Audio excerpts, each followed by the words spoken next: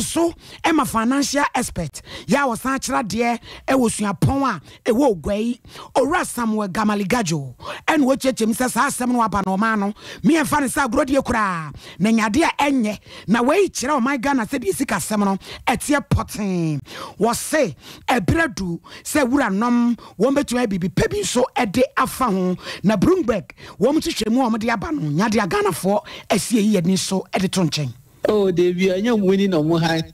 Me know ye the penny paper to Oma so na say a calculate here. I feel the best chance no na you see no around 4 cities we go 4-5 cities more oko. As you see do 10 cities there. O share we ye raw computation they be 100% increment and I be count but in terms of exchange rate calculation ye yen sa ye share yes a formula ye dey share but o share we would we need a busikana na o share na ye August abedu 10 cities here na say e ha adwen ye oman a ye kranie mefi amanoni ansa na ye yusu e say o kranie mefi amanoni an ye kire say sika na o de kokra no enye wo na utwa e obi sika e na wo economy nti say demand no e more for foreign goods a wo dey say sika na wo man na o de kwakoto sa de na ba nti ye fundamentals as an economy ye industrialize e ka industrialize Intimate producing your man you're consuming. It's import it. It's no na affect him. And as you see, as say, yenya external shocks are. Just a country ni away countries be air puntokwa yaresi country mu yaresi we ya see na ebanesana ye bre in the sense say you find ye cra shoes if you Italy na eba. Na Italy ni service bio aman for air puntokwa shoe na ye craft Italy eba no they say your suppliers ni na akate short because omo ye ni omo wo saa ye betimi aka say omo ma ya de no after 3-4 months you betia no omo saa supply saa agreement ni na akate say yes akope other suppliers for other countries and say etimi ayede after sane man no also switch to another country nipa no onim say or the ade na ma on creditor ubenye scanner to e de amana na say unye scanner fa ma no enti obeji den cash and carry Niema dodo a ye kre free nkrofo ma so eno na dia be wie baabi a ye wie yi na chese o man ye bangi bata na ewura no ma ya no do bumu wo ma ye te pono ho wo mu hie so adwen dia fetika sem no ho eno so wura Samuel Gamaligajo wo kasa wo ho a wo so ndie ne e kwaso ni nyina wo hwe bibia akwan se no hem nchemu no aduonu baako ene akiri ponum. And then in Shemu no Mukoyan, you expect to say on being increase policy rates. Omo yes, seen a bit in your converse foreign direct investors. But with our current inflation rate and the level of depreciation, I doubt say a bit may influence the decision of foreign investors. About 21, Uncle 21, about 21.5 and 23. And I may part and say it's 19. It is almost share on being increasing to 21.5. In finance, we increase by 1% via 100 basis points. And you make me increase by 250 basis points, 19%, 21.5%. Policy rate, and on say commercial banks or more mine, some case and some more Bank of Ghana, interest Bank of Ghana, it is a GCB. You want to say, GCB, now the motion as music and ends one. Almost Omeko Bank of Ghana. So Moko Bank of Ghana no Omoko Jiska Bank of Ghana. Bank of Ghana be more canon so munchia currently 19%. It's almost a no number share answer again the pocket or much idea interest. Oh, it is a Bank of Ghana increase from 19 to 21.5. Yes, we are quite this year and GCB charge 30. I say you expect GCB be 33 and 35%. Alright, a financial expert de ma si aponka si ewo gwai Samuel Gamaligajo. Abusia ye kodom kuma na fam na ye da so wo sika sam na afenso mu komobonu bia. Na edom kuma no kasa wonam emarase bejone de ma de se ye wo banda. Ye wura Ahmed Ibrahim so na kasa yi. Sa wo ko edom kuma na fam so a wo ye tenene de ma wo mu. Na wo de nsam bia todwa ka kira ban se ba bia duru no wo sa ban no mampanifo nyina hwe. Na fesu woni a enim de aben wo sikasem ni ade mpanifo bia ebetimi ahwe asom aboma sikasem atime gane na so no sampanifo so hwe na fesu no musia fese ba bia wo man sikasem ne niam asi kro no hadwen Ahmed Ibrahim asema waka nyina ekere se wo moka so metena se din ama ban nko atoto niam papa so sa no a wa hwe ya gane heda hu niam ye nyuma egu sabi adwuma no kura no wo ye na da ase na enwuma no so why a sabi eguo ayade se ha twe papa ne science ebraso se wo sampanifo hwe na esia sabai a enwuma hodo a eguo no aban de ne mabegu akwamu sabai enwuma no ebetuma bo ho ban. So it is high time say Ghana government will protect seasoned entrepreneurs na omatumi aye outstanding no to give them special dispensation. Omo produce no mano biwa no mo krabi e supplemented. Then na boja for an air 5 from more air ton. That is not what you are doing. Say omo produce no mano was South Africa no man ship no straight up to ShopRite. Into good tani no otimakola occasion otiokwa. Ni otebo so kan otiokwa. Then you go to Smithers China more. China no produce no mano wa China Guangzhou. Now we ship straight not the aba. So that is why the unemployment rate is increasing. And we know it. How are we fixing it? It is high time, say, there will be Ghanaian-owned businesses. And where would they get the capital? Unless a public-private partnership. Government must partner them. Say, Yanyanisa, na yeti, oh, 1 district, 1 factory. Ubia yeti jakagane di stake abo. Sandboard no cross to factory. Government impact BNM.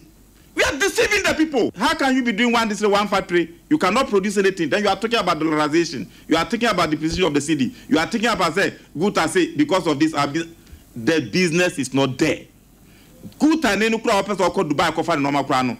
Bank of Ghana, the dollar is not there. That is why when the IMF people came, they told Parliament that say, and this in MPP in Semno, and pass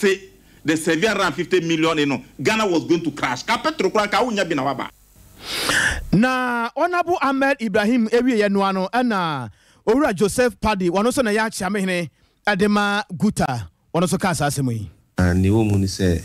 emi se na se otie hu se Guta for ye press release bi se bebia enema kono se aban anhwe anso ano a edwedi beji nsem esan se the real dollar apija ne hu so against the cedi no e ade a emwa edwedi na I'm so who class a year crunch meeting be as a result agitation ye members page of mumu say near corner omu dete eshe abi so mujuma egu nti aban anye bibia amfa ho a yebe theater akọ edwum ana se be kwa bonten aye oye kire against aban no nti na ehwe ni say eniminim ya aban be frɛ ene ya ehihye say she say baako mienu miensa me dato kwam a me be so ano na me no ka say de enyantie hwe enfia ba ho dollar no pija na mu against the cedi no nti ade a ha adwen kakra ha edwedi amadwedi enye attractive film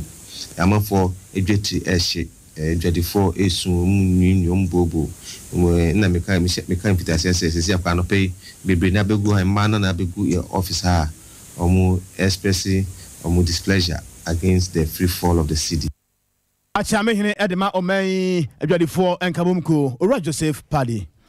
National Steering Committee di ma ni PP amanyoko watchron krata dia koma orumonya fala nkwajo chine maten ni nyina dane na ano aduru so at work a ekoso asantemantam krotam kumasimu na enkrata wode akwai ena wo chirem se wo so afa wo hwe adwadie ni mfiridwuma ehonsam so no wo mena meyi nsem bia no fa aduru so no eho sanse na wono medikansi giraye bia emma kwan senka sa adwumadie no bekoso na so mpanifo chim ye mfi taduku esi nsamafo sambodo se ewunsu ye man na wamde tentam so eno so anso wada onumonyamfo ekọ Vincent Asefua wano so yato ya nsade ya frɛ no sɛ wano so akɔtena kasafidie so akɔkeka nsɛm bi ɛde aboa Dr. Alhaji Mamadu Baumia ɛno so ɛnta asomu ɛno nti ɔno so meyi nsɛm ano kwatwemberɛfoɔ ofsinadoyɛ wano so yɛ so ɔmrɛ na wɔmra meyi nsɛm bi ano ɛwɔ ho na ɛno ɛne wɔ mu kyerɛkyerɛ mu a Owura Justin Frimpong kodua ya wɔno yɛ wɔ kyerɛkyerɛfoɔ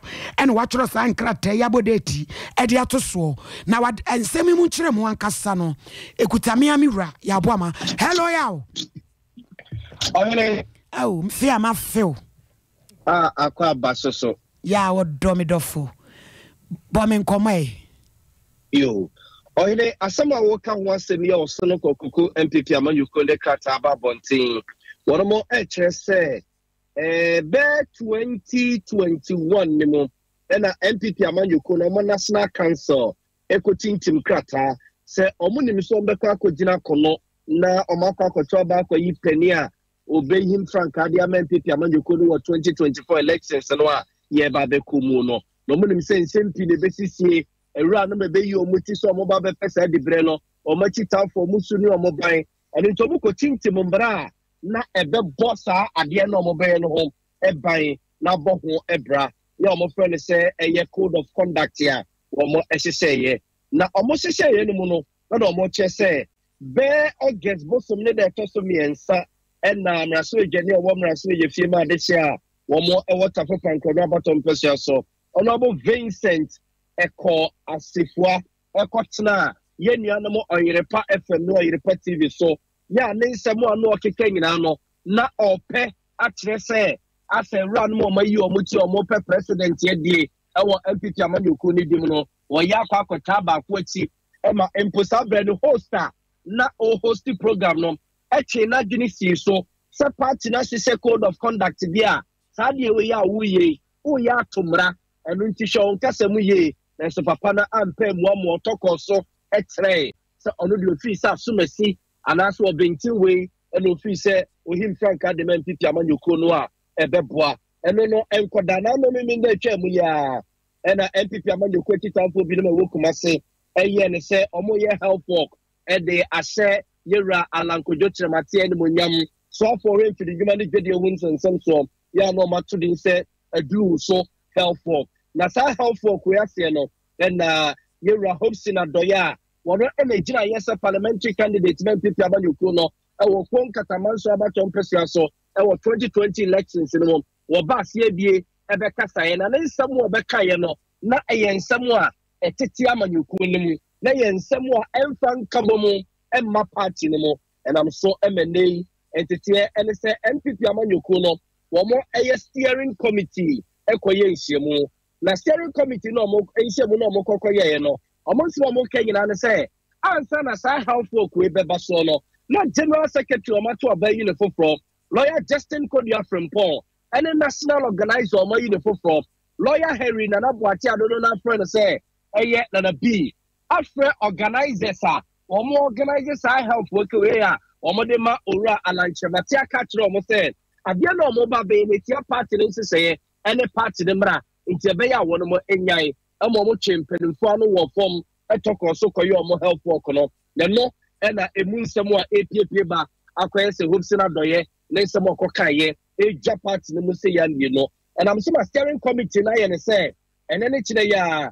yero Vincent Ekwasefo a woye MP ma desia wo mo e water for panko na bottom person so okumase ene hopes na doye wo mo asama wo mo e de ama national complaints committee a e wo party no mu so omunko feti sa committee no no munko kire de nti a ensa say party na echi wo maso ene kire yera alankojo tremate a sa adru so help work no wo mo ye de man no so no party na truck ata de akwa no so wo mra na obeyi ensem bia no efa sa help work na e course no ene kire omo say so omo yi omo ti a omo so omo nyaaya a omo ebedi president MPP Amanyoko ni di my flag bearer e di MPP Amanyoko no party na ye ne se beye na sa de we bi NC bia winti no omo aye ne se omo sama wo no nyina e de steering committee meeting no mo ni omo di nkomo no ma ka kire omo so omo konka kire omo titafo se obi bia free na kosa de na si ye no obeye bio no ye mfa ho ene o kase ye mfa ho ene o dom ekuta wo ye mfa ho ene ta wache wo party nim asuchi bi esepata no omo edi bema party nim penimfo de ta to say sakrata we ni anamo we na wo mo etu no enkyere say e bia wo mo ye e dia favor obi a wo pe bia blackberry edie wo party nim ne nyina ye se beye na party nim kabo mu no emu be mia na CPS ta amo matiba gina omo na so akọ 2024 elections no e no mo tu sa na mo we ye Justin Kodia from Paul we church for penny the bank MPP Amanyoko na dodo no a esar ma ne se GFK ne sa ene se sakrata we ase wo yene yaw na asefu asem no a woka ye no woka ne da bai yera Eko Vincent asefu asem na oka ye no oka no 3rd August na chese busumi ye mu busumi ye mu itinka efu akode na ma tika wo mo nchira krata ankoma no Enonia Semono. Enonia Kumasia, come about Chorakrata, and Congo. Ebinum cross to say, your original ministers be, your MPs be so, or Majina baby, can send be, yeah, Cabessa, a party, not so solo, ever from Manase, or more ebeti, or Motisani and Ano, Chamaun to Minano in the Kenya, party, general secretary in Penifo. A man, a concry, a man, one, like almost say, ministers, being regional ministers near MPCBA, or Monoyi, or Mocano, and Comoso Solonki, and some or Monomoso Solo, or Mombrana, a double me, you Moano. Hurrah, Kodate Macho Hene. Mia Pia Boga, not a report to a Muriam Saya or the Aban on Assembly. O chire nyankopon ya adom na me boss o man ye wadubuache eje akonya kese no so oba fitiri mu pa ni no tuni ne nata ma ye nso ya fitiri mu bi abusia e wosan komobo ne sansensem no nansem trofo nhiem de ekoso ama friends of Dr. Baumia kasamafo edema ekuo ya friends of Dr. Baumia yi eye owura osei bonsu ena wo kase he wo ka asemipa na ewiase ne MPP fo ntie ne ye pa hope say adoye e be so mpe asemi pa ka kire no empo se be ye kro mo ntwe na so se be ya e be nsa na ho ama foforo abo na nado amu apoto amanafia o ti so be bomo mi nuanu MPP fo hwe digital system apapa di buy hwe GPS aso Africa Ashanti region international airport na nado kwa so o ye den o gidumadi o ina mai dia na nado sa ma enyama Ashanti region bi enso enye dia Oliver asks for more nana we are asking for more. You know you will deliver and you are capable of doing it. Nanadu shenkom bi muntie or shenkom yare ne ba ye no or say Ghana for muntie me first can to her ema munwu if so wu ansa amabaki biem na emom this can be hwemo this can be mamu so free this can be mamu light free se na bia munya nkwa minim se economy ndi e be sei na sei a nipa ne ye ni ye na wo die nipa ntima nipa nsa ma enkwa biem ena si ye and economy ne say ye also no betima ni ye economy na so no obi obetima economy ni ye na ve de be bi ntimi sremo Ghana for Friends of Baumia Foundation say munya butre e mani mu aden na nso na nado osi ade yo obeye ama bia e kam we are expecting Hosina Adoye me Hosina Adoye no me role model in everything that I've been doing in politics we are expecting him say small be kan ye no omra no omra me pa ya chew here chopa it's the first thing why tribal politics second thing what tietia asanteman fa hundie so what wakasa ma asanteman a enya ya dwen no kasa ye no yesre no omra e yabusua na akonya ato yebufu ye ne mu ye tretre no omra no fa achomra ne yina ya beje ne aboyansima ma ne asaka ho abom ne ewie campaign na ne obawi ni bia minim se Baumia na ewie no yasaka ho abom e number power na Ghana for one expect say yempanifuo the National Treasurer, Dr. China, Justin Kodua, the Secretary, and the Chairman himself, Mr. Ntim. But Taya Makam one boom some percent party in FFF. Me Chairman want to make us a friend Cassatreno. Mr. Expectimo say, near bay, mode punishment beba. And now some will be free unions in Adoye, Namna Casa, Nibia and Sensi Beam, Senabia and Contias and Ecotia 28. Abusia we eye ekuaye from Friends of Dr. Baumia kasamafo edema wo mu eye owura Michael Oseibonsu Alaji komo ye o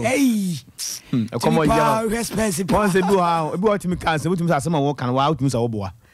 but en fifre be fru ni momo e be ya mount do de momo ba de wo pre nipa o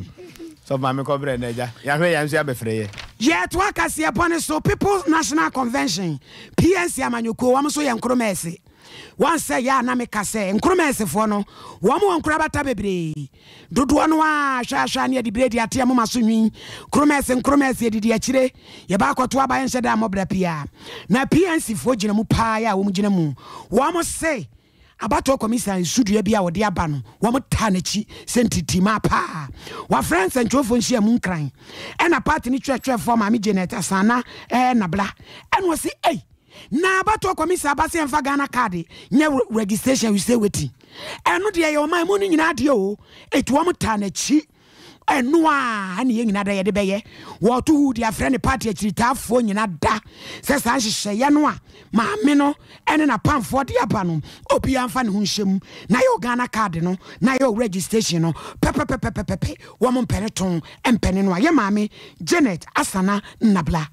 And they support your iPad meeting. Therefore, iPad meeting. They CP before war, they CP before war, they not FG before war. All political parties no more. It's only na supporting sa Ghana card say and look one card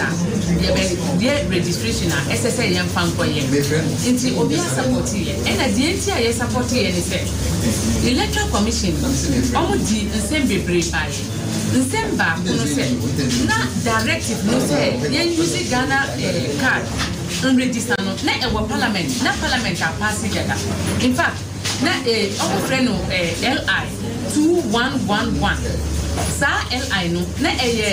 2111 no na yankasa ya MP honorable Azon Bulsa South MP onu na di call parliament in 2012 the article of parliament in say na osi opesa parliament in passing law a ebeti mama Ghana card no kwa na yedibeye register ye sim cards na esas fa sa Ghana card no a register voters card enye no a ye mfa bibia bi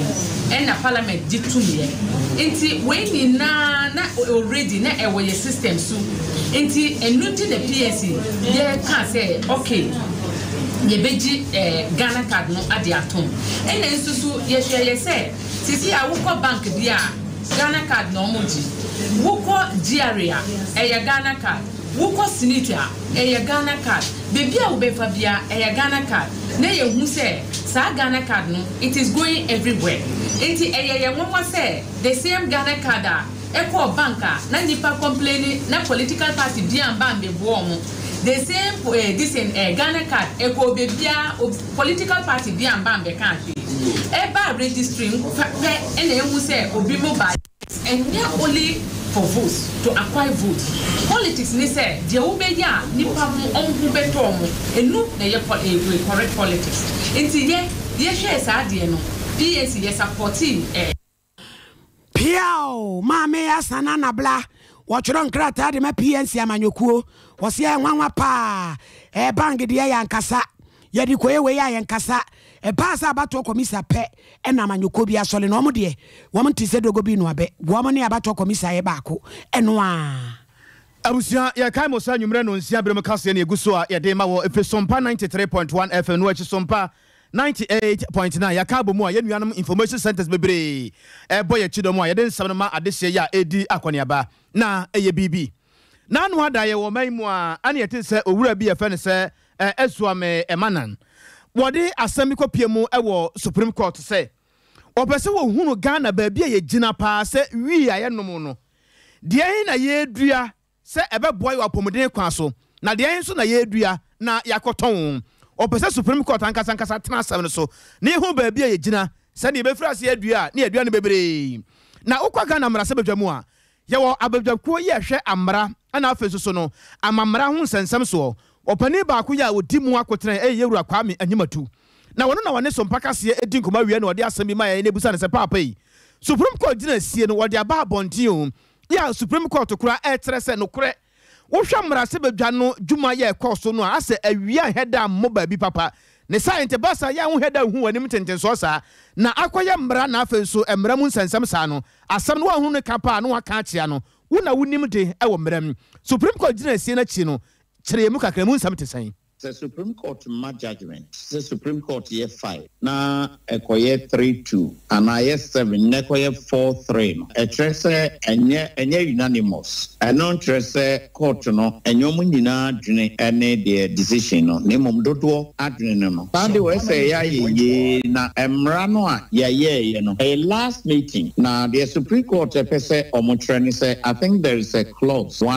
section 43 so clause no ɛka sɛ obetumi adua Indian hemp anaasɛ yɛtafrɛ no entampe no but mmara no ɛbaeɛ no ɔmo ka sɛ a certain degree ebi wɔ hɔ nom a yɛtumi yɛ ɛde yɛ enuro but the Supreme Court who can say constitution ne ka sɛ mmara ba parliament a ɛsɛ sɛ parliament ansana onipa ɔde bɛ mmara no bɛba no ɔde memorandum ɛbɛka ho memorandum no ɛyɛ introduction a ɛno na ɛkyerɛ defect a ɛwɔ system no mu a law no a ɛba bɛkio saa defect no ana aha mmara wei to sin enti memorandum no bɛka ɛho asɛm nyinaa the Supreme Court wo ka nyinaa ne sɛ memorandum no ba parliament no na saa clause that particular clause na ɛka sɛ ebetumi adua particular type of Indian hemp ɛde ayɛ nnuro no ɛno ɛnka memorandum no ɛkyerɛ yɛ ansa ɛbaa parliament no ansa na parliamentarians yɛdwene ɛkɔsii a yɛde saa mmara no baeɛ Supreme Court deɛ a mmara mu no memorandum no deɛ minim but one Supreme Court ayɛ no ɛsɛ revise yɛ nose na deɛ minim ne sɛ memorandum no eba beka yensa minister no beka memorandum no mu nsemme minister na o issue or the law no ban na wa lead aka eho asem enye se de atodwa se we ya amanfo edua number dam ne ade na ye ka ho asem ne mo me particular one there eye we there but ensese ekoye de ye nom ede bodam ne bi ne mom the intention was industrial one for medicinal Opani ya woye titira ne edema abadwakun ye waka nambra sebedon hwa mamra na afenso amamuo hu sansam ho no opani wodi mu akotene se titira ni tin ene lawyer Kwame Anyimadu Oda swati Sompa enyumre no sia bremu kase boss abre efisem no amu ena yigina asoye era mofra ema ne mema ye de unsem so ne UNICEF wo men ya pom de asoye akaba kiri mu apadwumade bi ho ntoma ya to din say our campaign na wase we ye botaye a akodra ya wo ne kopim finhia nwotwe ye de kiri wo no dogon na ya tete wo mkwansoro nkoso amane ma pehye wo mu no wo matumi de anyini enam so mo so afofo fra ya boni die se wono na soye adwuma ho onmonyamfo Hajia Lariba Zuwera Abudu editu dwa wo kyerɛkyerɛ mu sɛ ɛho yɛ papa sakoda no ye befrase na ye de saa ne ma pɛ di atete no na no papoa mo kyerɛ di ampon ne ne ma pa wo de ahyɛ ne mu no watumi so ade anyin enu nti emofra ho mra bia de wo ho no wo boaboa wenum so ano nom de akoka ho ne ayire mu te se menta na tumi aboa enkoda no fitiase na no beboa o my Ghana mpuntuo Jumadia no Minister of Gender, Minister of Health, Minister of Education, and UNICEF, and development partners, and a carbon say, you say, Bodu, there will be and Kora, 0 to 8 years now. Not young pure muye, not on my home with this about 2 and all my decision so ever queen. Age media in early childhood development and no media now her Minister of Gender one of the stakeholders and the young woman about we are in charge of children social protection and the young woman your policy say early childhood say it train the umbrella so they say Nancy will be our and everybody while you're from the local school. And you're from caregivers. Just say training caregivers. No, the way on my track will be back here. Will be at that age now and shut down any beer. It was the way over here. The DDMO, the Nancy, the DBR will train the caregivers. And here they are kind of policy will say. We are going to train a lot of caregivers in that regard to be able to support early childhood development. Mame Hajia Lariba Zuwera Abudu. Na wawie ye na akwamra hye bedwafie mu a abedwako a wɔhwɛ saa mo frɛ ntoto ye ho nsɛm so no odwamtrani a wɔte adwamu ene maame no eye wonmonyamfo Francisca woten mensa ena wono so de na no tum bie ya wo kyerem se enipa dodo no a no wom ye mrahye bedwafo a wom gyinegyina mu de ma won mabato mpasua enti we ne yade a wom nyina de wom hu bagimu no wom akasa ho amantete ye papa tumi aye adwuma enu nti wo fra batan awefo ne awofo nyina da so wom fa wom hu enyim na saa de we entumi nya de papa no wom fa nimdie papa so ema enkoda no esan se yesi wonim de eno so ene utumi ene dwumade no ye sonko na ye imahye bedwafo so ade a enso ye da yakoma so ye esan say wo hwe mahye bedwamfo a omo represent a constituency no so franso eka ho ene ma ene mpanifo nyina enti ene dwumade ni yenso ye de ye bibia beta akire sane be ya se ministry no hihye program eba at the local level yen members of parliament yen e be call a form ni etimi akwa educating nkofo ha wa wo ba obetimi ahwe no ama akra no so etimi anyini abaye panimpa esan se akra no ne early ages no wantimi anya good training na onyina untimi nya ho hwe bio enu ntina etwasa yetimi hye asientem enti ye mahye bedwafo nyina titiri ni ye ayewo Committee on Gender and Children. Ya baba pledge science ye the support to be a was ye at the tide program ye china na campaign ye china yenso ye ni educate yan kwofo aduane crowd mama oba e was all say ye healthy enye say aduane bia na wo de ma abofra no afen so kra no programs a abofra no hwe wo TV so ni nyina wo say yetimi ma parents nya nchechire sanse ne mo from maba no yankopon da roma o ma dwuma bie kese pa enti se wantimi antene no kwan bi so a wanhwe ya obeti woni no age wonsem enti this program ye ni so onmonyafo Francisca Watin Emensa Jumadie bi ekoso ewosunwane na nyina no se manfo bekai na omahye no nso a bosum ye wom da na toso miensa pepepe eno mampani na nado dankwa akufuado wona ni kiremu ewosunwane na sunwane ya wode na ni ekiremu honom no se mobeka ye nua ba akua nyako abro no made nsem nyina efiri ho ebere yense waya amamre ne amane ama ewiemhyɛn ginabia no aban abepa ho ntoma yese de betimi aboa ama akobadie atumi akoso na no ana nsɛmtwerɛfoɔ nhyiamudie no aseɛ nyinaa mu no wɔto nsa frɛ agent ahodoɔ mpanifoɔ na nanom atena nkonnwadeɛ ama obi ada no nyam ebeta mu ɛwɔ dwumadie no aseɛ na dwumadie no aseɛ no ana passion ɔmode nsɛm ɛtodwa ɛkyerɛ sɛ deɛ nyame anya adom ɔmampani na nado dankwa akufoɔ do apa ho ntoma wie no deɛ na kyɛ sɛ wabie kwan no ano no so mo bibia ɛka bom na ɛkɔsa deɛ ɔmo so hwehwɛ no deɛ a ɛne ɛnya asam keto akoro mbɛfira se abo adwuma gidigidi pa ya bosom ye kwakwa wuramu yi da etoso enkono ana obefiri adwuma ase enti bia wo sunwan ene ne mpatamu na apese bia wutu kwai kɔ enkramantam no mu a na wotwe bia na se bosom bia no ebekɔ maako enan tiba ne sana kyese wona wodamu a wo kro no na sa wotena mu a hu na wona wo kro no na opani a wo hwe akire sesia se edwadie hu sansam so ono hwe so edema saa adwumakuo yi netin ene owura Samuel Razak Tachi na what nsam kakra ema nsam twofo. Our introductory fare for Sunyani is going to be 600 Ghana cedis. Now, 600 Ghana cedis. The flight time between 600 Ghana cedis. The flight time between 600 Ghana cedis. The flight time between Accra and Sunyani is going to be under 1 hour. Flight time is actually 53 minutes. You remember I said we have two of these aircrafts. The 78-seater one is slightly faster than the 50-seater. But all said and done, the time duration, the flight time is both under 1 hour from here to Accra. Now, if you are traveling from here to Kumasi, under 1 hour, you still nowhere near Kumasi, you still be going. You would have landed here and then probably done a turnaround and on our way back to Accra before you even move from here to Kumasi. Like the cliche says, time is money. In this our era, everybody is looking for money and time is of essence. I've realized in my few days here, I've realized you people in the Polo region have a lot of food. When I was coming, the kind of food I saw on the road, we don't have them in Accra. I was telling Sharon, I said by the time this food gets to Accra, the price has quadrupled. So if you buy something here in the Sunyani area for 50 cedis, you get to Accra and 200, you either take it or leave.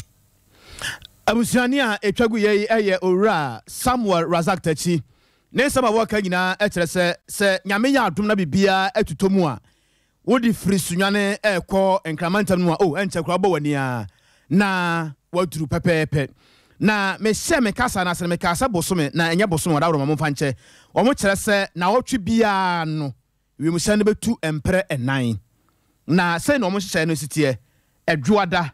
ukuada efiada ena se bibia kwaso kama nyame ya adomu a kwasiada awia nso so wi mu shane no ebetu 600 Ghana cedi school na ode kowanim dwumadie no ase no bono mantam soafo ye maame Justina Owusu Banahene no wo ho wada semwe ejaye kwan. The government's resolve to making Ghana the aviation hub of the West African sub-region and to ultimately provide alternative and more convenient means of transportation to Ghanaians. As you may recall, His Excellency, the President made it known that the commission of the airport will soon be followed by the operationalization of air transport services in the region. I take much pleasure to inform you today that this phase has arrived sooner than expected with the introduction of Passion Air as the first airline operator to commence business in our region. It is in this light that I find today's program to be appropriate and timely, since it presents us all gathered here today the opportunity to make meaningful inputs into the successful operations of the Ghana Airport Company Limited and its registered airline operators regarding the reopening of transport services and operations of Passion Air between Accra and Sunyane. It is my wish that we will make laudable inputs to the discussions to ensure lasting operations of the airports. Ladies and gentlemen, admittedly, the reopening of our airport will not only facilitate easy traveling, time to and from Sunyane to Accra, but also stimulate the economic growth potentials of the region through increase in trade and investment. Honorable Justina Owusu Banahene, we are bromantam no soafo. And then a beto just say ko piemu pasetia SHS abezo ho Ori Doris Ej ementi kwa bia chi no mum de na kwa akosie ede na ebobo bayi ewebu akwa menhia ye no watwema nwa bieja municipality na no mu no ene ne mpanifo fichiri mu a ekwi ase ye senkode ho ye nan say nipa metua 20,000 titidiem 200 million ansa na wono magyae ye maame ya manaba Sompa news de akira ema ye ne abusuafo bi omo ebu akwa eye asenoma so etwetwe ho nkomo. Or you're very good, or making peace with everyone who meets you, or you're a very, very good person. Yeah, say I'm Robert Abomufi. Now, almost call her around 7, almost could do more light, and so more doom light, and I do bear one almost started some way operation. Almost call almost known. So almost call the voice, and say, I said, baby, I boy, and so my man and the papa, almost fear, and almost flat so no more. And to the one the panic as will be are into PM bra. It's won't be nice Sam Roberts now, almost no much chill monster. And no more night. And almost say, almost phone the scale or so, sending more, send this kind of mom. Scale wardrobe, momo, you phone, some laptops, and the other. A girl, no, I find the quite so more demand there ransom of 200 million. Hey, Obia Moto. Very soon because girl no good to maybe until be better than be an old. And one in Peggy because they easy. Metia Semi just a bomb pusa. Intimate police commander or a Buaquano. Yina ye nam damuto warham ye and so yan ibia. Since Antiaqua yan is a Umukrano F reference ye disika bi beba no motimi about 300 million and 200 million. Womo de Sandy woman beja nipa no. Approach for so IGP etu dom abaha womo enenanenam mutuda mutua edwo empesua so ha akra se baby wo ha obi onye so hwe na ode yafuo ewo ho a kire se se dura najo a obi kohwem kro ene kro obia wo sase na on develop ye ne ama o mam tumi ni aja sase na free member no ojai adwuma na sanse oye na dwene se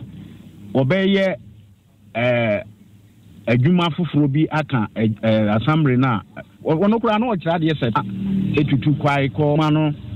o konkran na be se mfie mienu ni ho se ye bema ewuku ate we addition wa ebua kwa asonoma so na ne pese ye ne enua be wo maame ni mpon maame ye fie ni wa edi nkomo nso emise ye nuanu bia di kafre ni ti ahoma no ye engage kakra ye nya no a ye bebusa ne sa asemu ye study anopa ne bai wo so mu sen ye guso a ene ma yenko okay abusia ye boy homode bia se ye maame ahoma ne betom na ye ti medi san kobra yo enani wa enani wa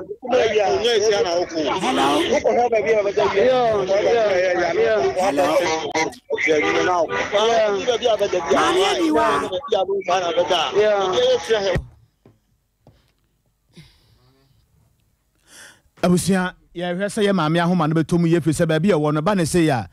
na hwese abusuafo na dofo no ombetwa no ho ahia saa nti ba se wote se dede no wa akira wararoma enye ye nea why ye guso ya ye pem se maame ene no ebeba yie ba se obatan ne nsuno mu enya asem keto o ye awurade na ye bɔ ne mpa ye se ye nua ba no bibia min ene maame nkomra yo abusuan ene ma ye mohwi na ye nkɔ asunafo south mensin wo hafo mantam no mu emra ye nua ba ma na nakwame agyemopanbo bɔ yamane edi free hafo mantam no emu na de na nakwame agyemopanbo edi free asunafo south mensin wo hafo mantam de abrɛ ene se enua ka ye bi o nua ka ye bi ya kyɛ sɛ wo soti manua kikire so ɔna ni akyerɛ hin so wɔkɔ hin na ɔmo kyerɛ sɛ ebrati maka no eba deche saa no obeduru enkwantanan bi so asa nkwantanan no saa kwana na kɔ sankɔre kwapon kokoso na afenso abuom saa nkwantanan no aso hɔ no mo a na ebra saa nua ka no ebeduru hɔ no no ho sɛ ka kɛseɛ bi nso firi anim ba sɛ de ka no esi kɔ benkum nifa no brava ni na no ɔno ti nua ka no mu sɛ ka na efiri o mani mu ba ne sɛ de ka no si ye no ehu ne science hodon ɛna ɔno di ka huri fa mpoma mu na ɔno huri fa mpoma mu saa no na kyɛ sɛ wɔkɔkora watɔ wiram ɛna driver ni na ɔno twi saa nua ka no de kunkuron ya kyɛ sɛ ni tiri ankwankɔ yie na sɛ de na ɛkɔ so nyina no na ɔdansini bi ɛwɔ hɔ no mu a wɔto no bo ase kyerɛ mu sɛ sɛ ya wɔne yɛ kasa yi de obetumi aka sɛ owura na no wɔtwi saa nua ka no de wɔnka te asefo ho biom ama kyerɛ sɛ mpanifo aba ya wɔde na kɔ gɔ so mo kyerɛ sɛ aprosifo so beto aso e de afiri ho ne nsam kakra de ma ye ni Timber company kati bi e okurum ha sankore na mo branch ba ko wo kwapon na moduma phone bi amakolo odu enua akese miensa eye onnani e bi efiri abum e de besia kwapon na de tense omaba kakaka bedu sankore na du sankore a na konu tie no ye wa kwan mako nan a ehia wo ba bi faako nti a mo tai fresh a ho no Paul Johnson nti de tense aya drivers ni dru ha e san se e sharp kefa so utwa o hemfoni ya ye kwan a e de kokukum ho na utwa e ti du kokukum di hona nua mo de kokwa ponti e be fasa jansen no so ba ko so tim de ko tehwi ba ko so tim di ti kronti to na e wo sankore chi no na de mo yen se timber company ni du na fe ne ka na nya da be so no o mo kokro no to no makọ dan mo ho na ma ta be twam na da be ni du we de o ye se o twa akọ nyame amfafie o twa ye no e se load na o mu odu ni ti no e ma wantini anteni yi nti o lokoi nti report ye se o mo ka che ni se nka onjina no ntim film na so asodi nti o ko so betim de ka na akọ na o ye se o dan ho biem no na nemo na mu odu nti esi form na yare beto fo na diare ba ko a ewa no ekoka ne muaye e ma do bani no a wantimi anka agi kura munu mu hwa no free no omo ba omo ye mie no driver ni mate na mate ni no mu ye ha se hu se sa de na si no ya be pe e no huru free car no esi form nti do bani no ani die no e san so no wan fanyama bi se e betimi ato no sa nti ono ye se wo be fili na bia no e mu odu nti ba ko ka ne muaye nti wantimi ampie e no no wu nti omo ye tu mate ni de o timi husi a onye ntimi di ma o ti asese e bia ni de e be bia akwansia no esi but entim kunipa bi o timi yigu ho enua ni yigu ho ta but enye ni de dikan a asia obi atima foma wu list tani a o ha sei commander Jan ele ne mrantie ne ye ho aduma amomo yi body ne mrantie o ha ne yi body ni fika no mama eno anadwona no omo ro se ne de ne ko hospital ba de tense na wa film nti na police no bitima confirm and that person be ka say on the film but report about film out na te mo chidi akwa Yay! Me say, e wi ase de ye say ade a chi na che say wo de ase de mu odu ba awurade o. we eye wadanseni bi a wode asem nkyeremu kakra ma ye we ya yerho sem efiri asunafo sa mansini mu wo ahafo mantam no ede ebreye na abusafo ya mudi achi ene anwumre no ho video no ne ade nyina ana yede ato ho no ebia na wuhu sa ade we bi da sade kurom ha yete no nnuaka ahodo timakasa ahodo ye no mo bonsa ho hwim ekoba no ya ka ho asem aka Jesa dako ekumo bi ansana empanifo afa ho adwen emu nsam no bi eno no kobra imame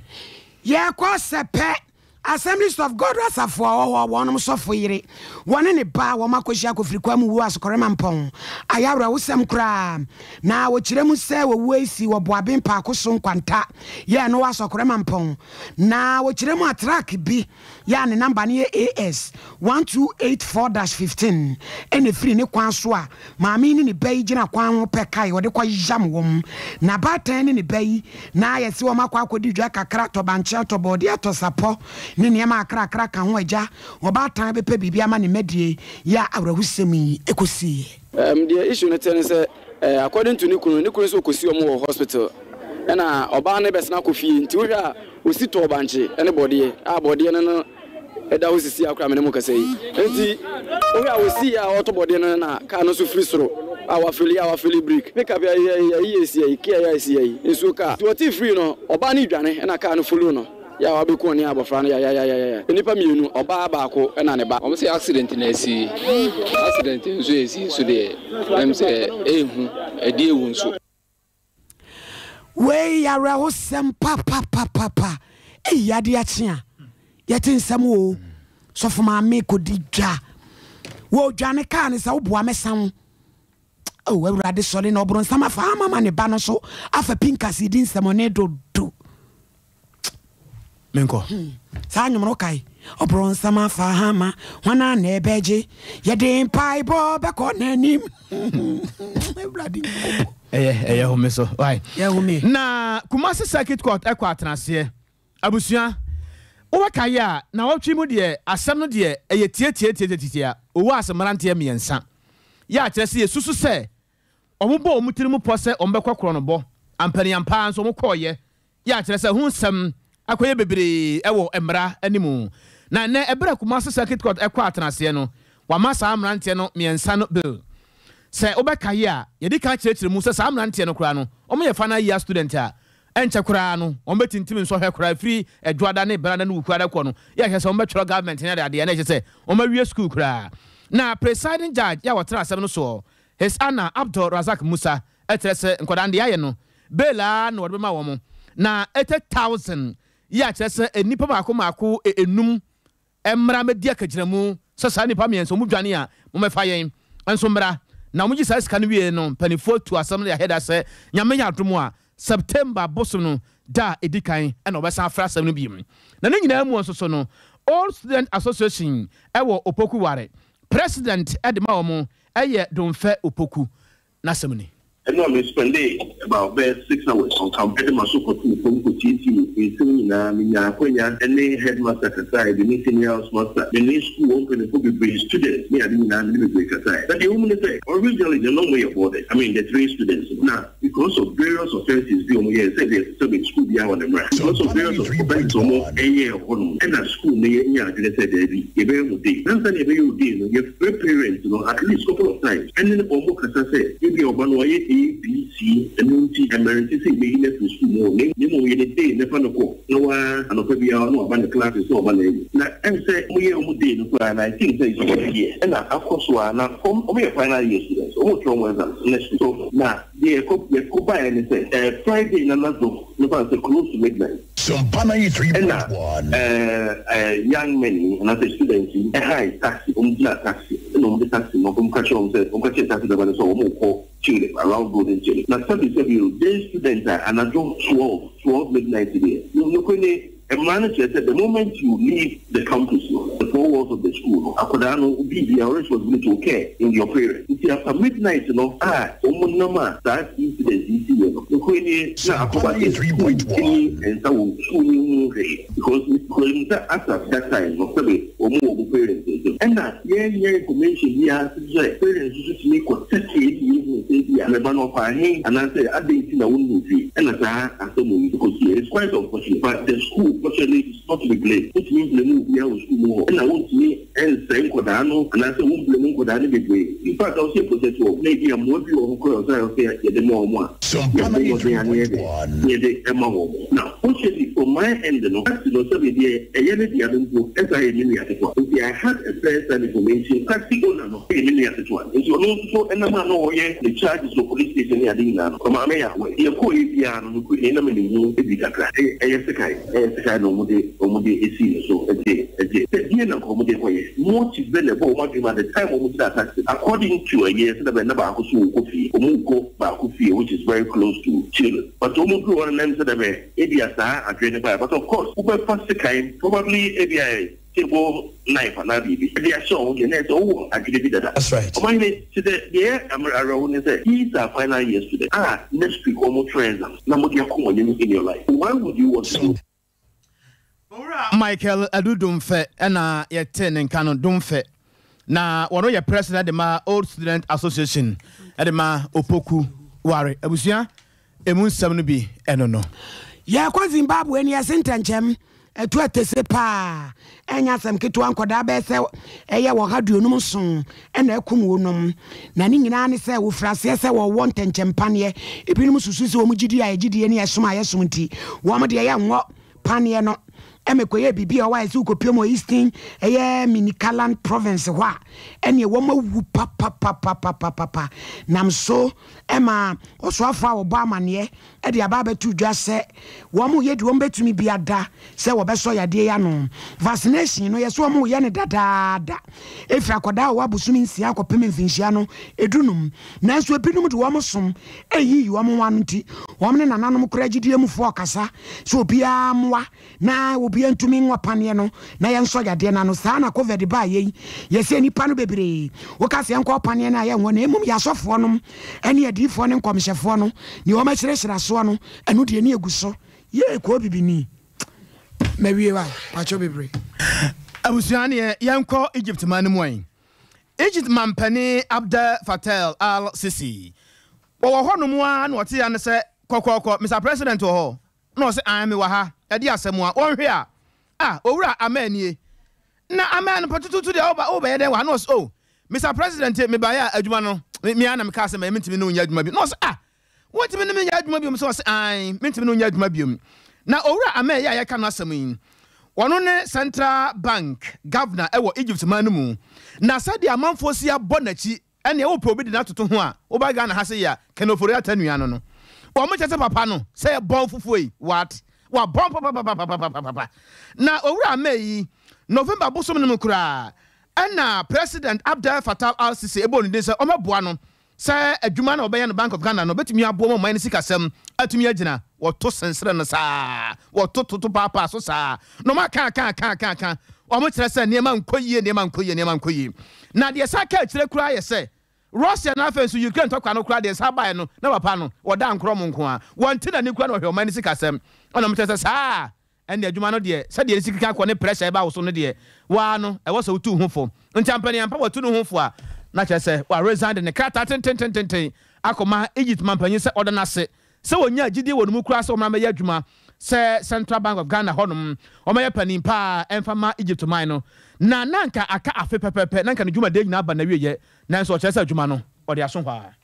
kai to aso una fofo di biaba so ma be kumio abusia Evans ani no obo ase tutu ka wode aba